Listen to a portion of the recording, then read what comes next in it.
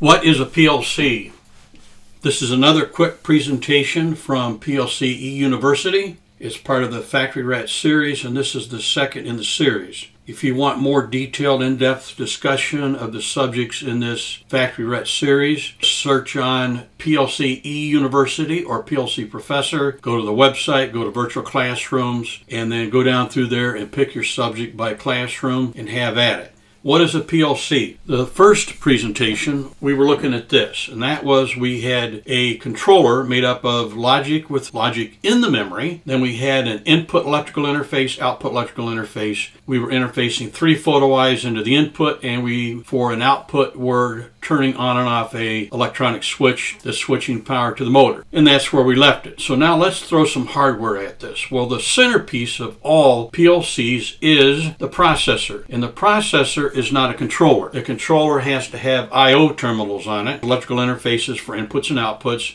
and a processor to be the controller. So we need a processor, and the processor has memory, it has a chipset. This one has 2 communication ports on the front. The top one, you recognize that, that's Ethernet, TCP/IP. The one right below it is RS-232-DF1, and you have a key switch, run remote program. You have 6 LEDs. It tells you whether or not it's running. Force is enabled. Fault is red if there's a fault. ENET will flicker if the Ethernet is active.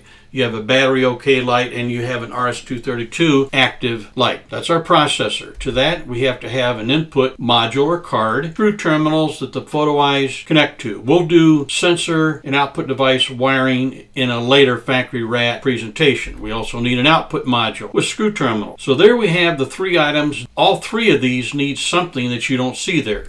They need a power supply. If you look at this power supply, you'll see that you have 120 or 240 volts in. The power supply gives you 24 volts DC on that set of terminals, but that's not for the PLC. You could use that for field wiring for some of your devices. What you don't see is on the back of that power supply, there's a connector that will connect into a chassis. Look at this picture, this chassis on the far left side, on the outside, you will see some connect. Power supply slides in there, and then you have slot 0, the first one. Notice that it has 2 connectors on the back plane. The processor, that can only go in slot 0. That second connector that the other slots don't have, that's the control bus that actually activates the I/O module. So when you look at a hardware chassis and you see that one slot has more connectors than the other, that's your first clue it's an active backplane. Throw all that together, we have a PLC in its entirety. Power supply, processor, and some I/O modules. I picked this older PLC. This is a Slick 500 because there's millions of them around out there. However, let's go back a little bit further to the PLC 5. This is not the first PLC, but this goes way back. These things are boat anchors. Takes 2 grown men and a boy to carry one. Processor again is in the first slot. Then you have I/O modules, and the unique thing about these processors was everything had to be on the front of the processor. All those connectors were for communications and other functions. It's a chassis for PLC 5, and you notice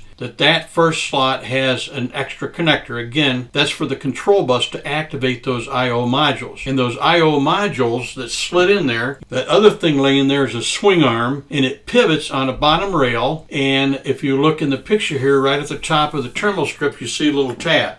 You push down, you can release that, and it pivots down so you can remove the cart. Now, what's unique about this chassis is that there's no processor. Instead, over on the far left, you have a remote I/O adapter, and you have 2 blue cables coming in. Those are network cables. That means that all of this I/O reached the processor in another chassis by way of a network. Also, if you're looking for a power supply, that's all the way over on the right, and that's a single slot power supply, and that supplies power to the back plane, not only for the remote I/O adapter, but all the I/O module. Mount the PLC in a panel, connected up to the terminal strips, and this is what it looks like. This is a family of controllers. All of these are controllers because they all have a processor and fixed I/O. All the MicroLogics are controllers. None of them are processors. They all have fixed I/O. You see several of these have I/O modules that you can add on. Right in the middle that you see a I/O module sitting right next to it and a ribbon cable connecting it. That is the back plane. They don't actually plug into slots. They just have ribbon cables that jumper from one module to the next. On the upper right, they have connectors that slide from one module to the left into the previous. And there's a little tab that you roll over and it pushes a connector into processor. And the last thing you have to have is an end cap, back plane termination. This is a more current family of microcontrollers. This is the Micro 810. You slide in a special little adapter that costs $40, and that's a USB connection. The Micro 820, and it has an Ethernet port. And up at the top of the processor, you see 6 terminals. That's a hardwired RS-232. 2 covers there that you can add snap-in modules. This is the 850. At the top, an Ethernet. That's Ethernet IP. The RS-232 round DIN connector,